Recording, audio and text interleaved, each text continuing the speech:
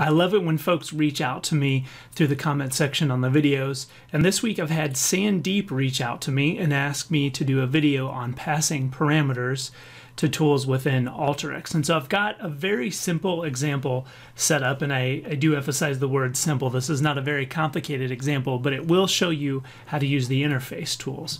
And so for this example, although I have Alteryx open right now, I've actually got my local installation of SQL Server on the screen here, and I'm using the AdventureWorks Data Warehouse 2017 version, which is available from the Microsoft website.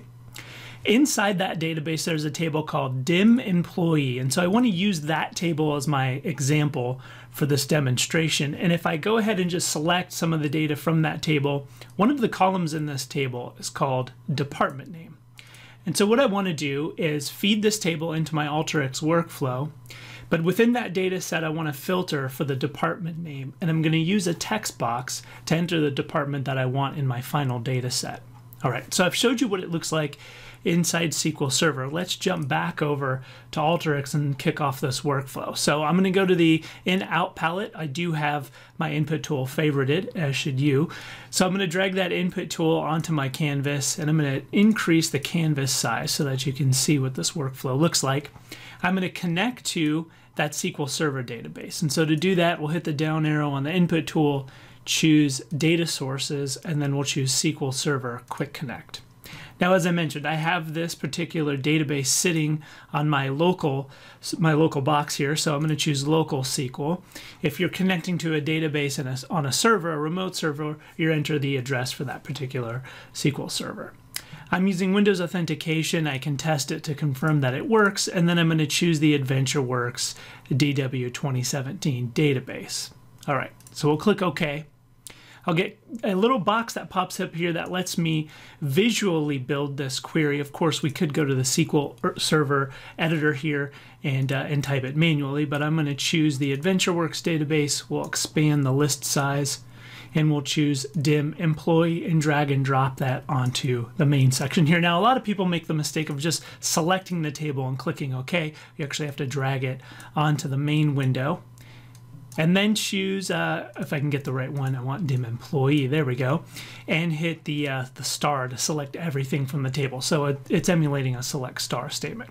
So we'll click OK. Now I've got that particular data set queued up. We'll just bring a browse tool onto our canvas and then click Run.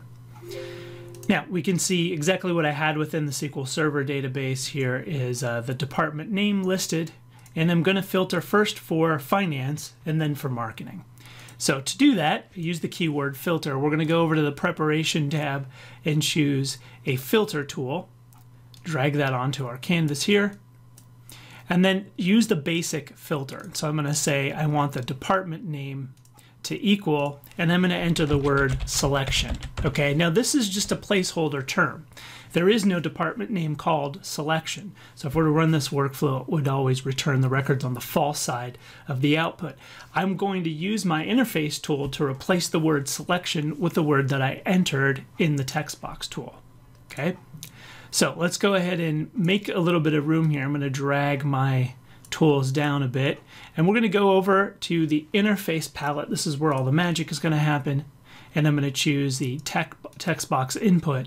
Now, as soon as I bring that close to the filter tool, Alteryx knows that those two tools can be connected together. But I'm not going to do that right here. I'm going to bring it back and disconnect it just so I can show you what it looks like.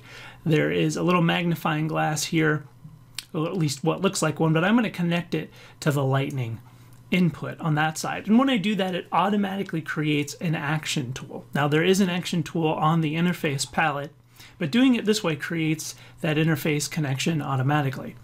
Now, there is a red warning symbol or a red error symbol on the action box because I need to configure it. But before I do that, I'm going to go to the text box, and we're going to change the name that's presented to the user, and we're going to enter department so folks know what they should be entering when this text box pops up.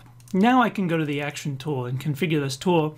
When I select it, I'm going to expand the simple section, expand operands, and then choose operand value equals selection, because this is the phrase that we're going to be replacing with our text box value.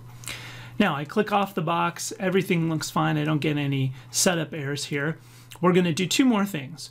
One is I'm going to right click and add a browse after the false side of the filter, and then we're going to go to the input palette and choose an output data tool and drag that onto the canvas. What I want to do is output this data flow's true side, the filter, to true to an Excel file. So we'll choose Excel.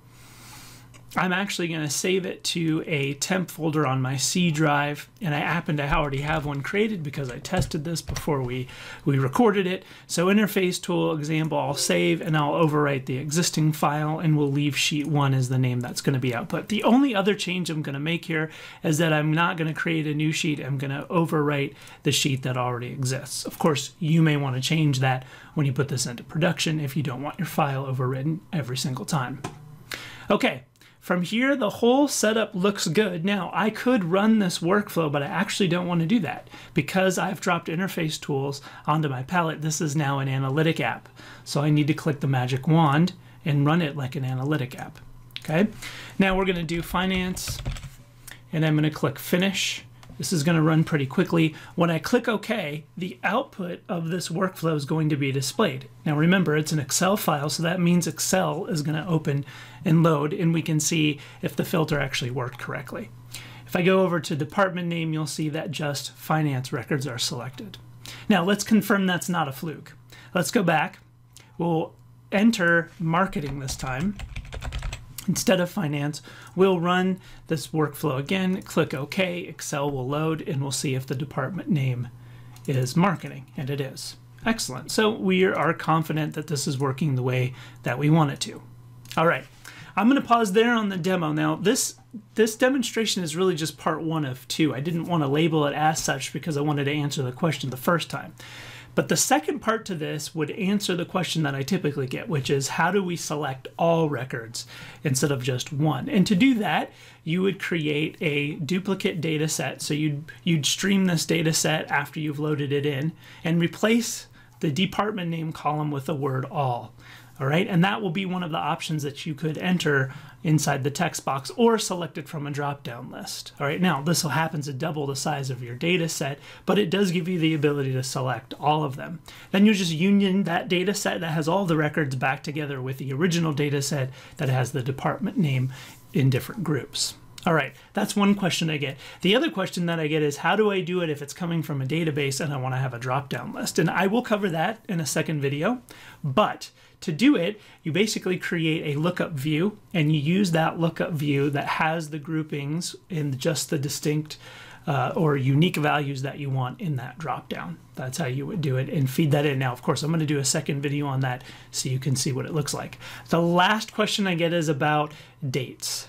And there is a way to choose dates and to filter on those. And in fact, in the interface palette itself, there's more than just text boxes. There's dates for having a calendar display. There's check boxes. Use file browse if you want to have the user select a data set that's brought into the Alteryx workflow. The key suggestion that I have for you, especially with working with dates, is making sure you get the format correct. Alteryx is very particular about the date format, and I encourage you to go to the Alteryx Academy and learn what that date format is. So if you're pulling in a different date format, make sure it's formatted correctly when you filter it out. So that's my recommendation there. All right, that's it. Stay tuned for part 2 of this where we'll talk about doing a lookup and a select all.